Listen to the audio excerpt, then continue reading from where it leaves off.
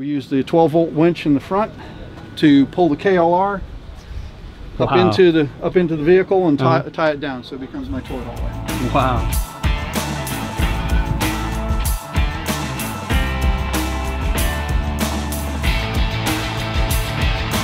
This trip just gets better and better.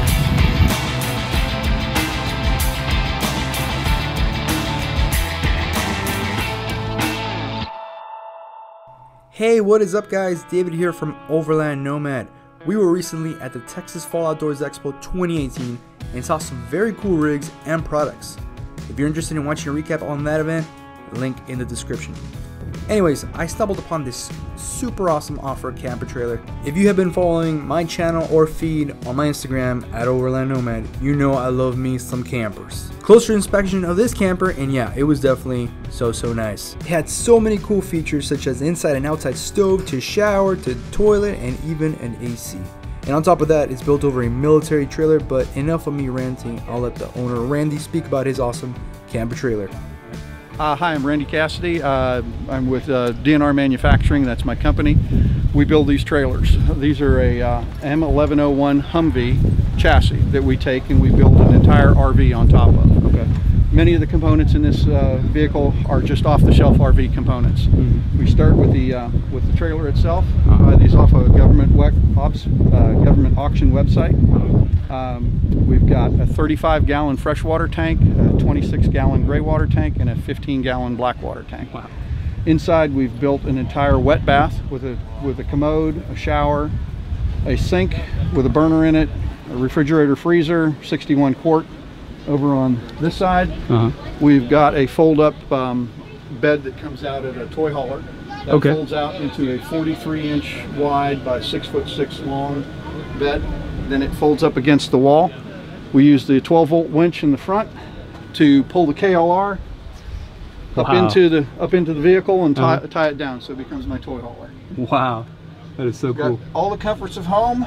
Everything you would need and nothing that you don't need. We've got a color television, a stereo system, tank monitoring system. I said 12-volt winch, 2-meter ham radio, and plenty of storage. Wow, so that's awesome. This is my home away from the above that, and then there's shops.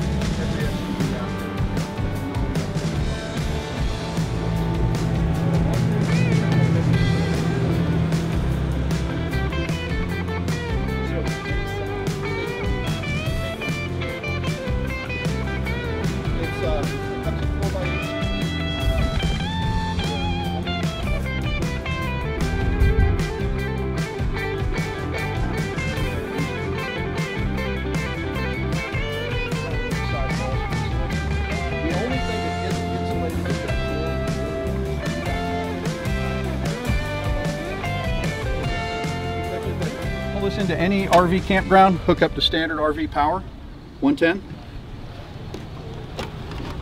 City water input, we can fill our 35-gallon freshwater tank from here. Instant on propane driven water heater, so that takes care of the shower and the sink. Standard RV dump valves. 2 propane tanks, dual propane tanks. This one drives the water heater and the stove. The only thing the generator is used for is to run the air conditioner. Gotcha. It's 13,500 BTU air conditioner. We can get it down to 66 degrees inside that trailer. Wow. Yeah. 230 amp hour deep cycle solar batteries. And then you've already taken a look over here. This is a little outdoor cooking area with a canopy. Just to keep you in some shade.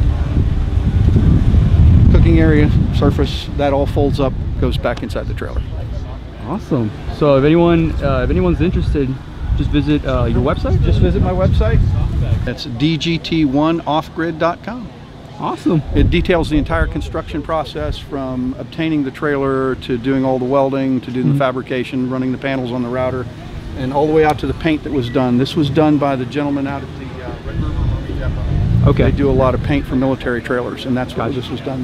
They went out actually out to the the pond out behind the depot and pulled up all the cattails and weeds and made custom stencils for me. Nice. Yeah. That is really nice. Awesome. Well, thank you for the tour. Well, thank you. We appreciate it. Yeah. Thanks for watching, y'all. I hope you enjoyed this video. Please subscribe to my channel for camping and off-roading content, like this video, and support me on Patreon. Thanks for watching. See you on the next one.